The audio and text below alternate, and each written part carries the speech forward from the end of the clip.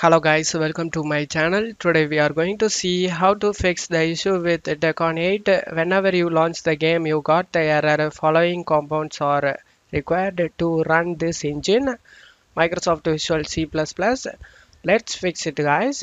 You just need to right click on the start icon and select settings. On left side select Windows Update. On right side select check for updates.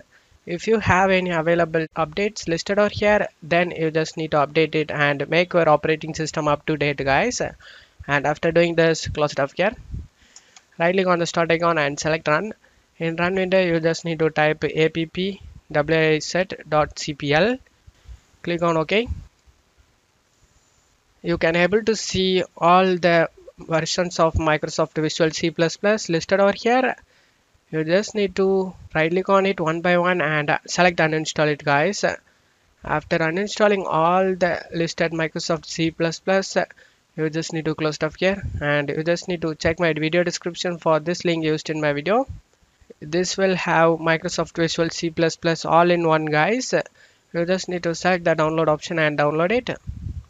Select any of these servers.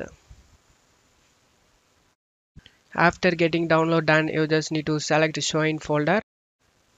Right click on the zip file and select extract all. Select extract. After getting extract done, you just need to right click on the install all bat file and select run as administrator.